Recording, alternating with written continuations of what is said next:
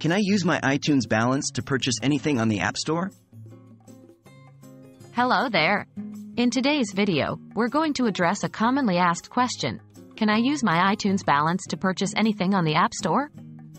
If you've ever found yourself pondering this, then stick around as we unravel the answer and guide you through the process.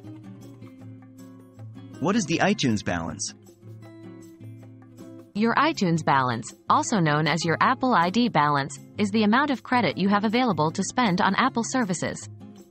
This includes the iTunes Store, App Store, Apple Books, and for an Apple Music subscription. Can I use my iTunes balance for App Store purchases? The answer is a resounding yes. Your iTunes balance can indeed be used to purchase anything on the App Store. This means you can use it to buy apps, pay for in-app purchases, or even for recurring app subscriptions. How do I use my iTunes balance? Using your iTunes balance is straightforward. When you make a purchase on the App Store, your iTunes balance will automatically be used to cover the cost.